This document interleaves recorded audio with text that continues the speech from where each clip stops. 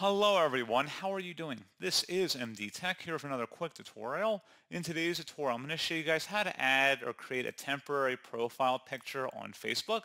So this should hopefully be a pretty straightforward process here, guys. And without further ado, let's go ahead and jump right into it. So all you have to do is open up Facebook and select your profile icon in the top right. Just go ahead and left click on that. And then you want to select your user account or user profile here. Just go ahead and left click on that.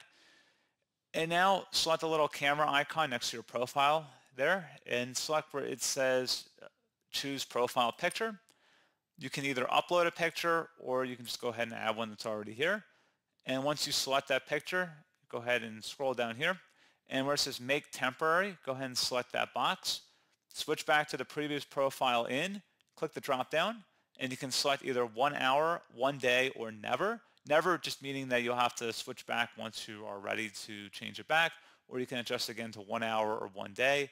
I'm going to select never and then save.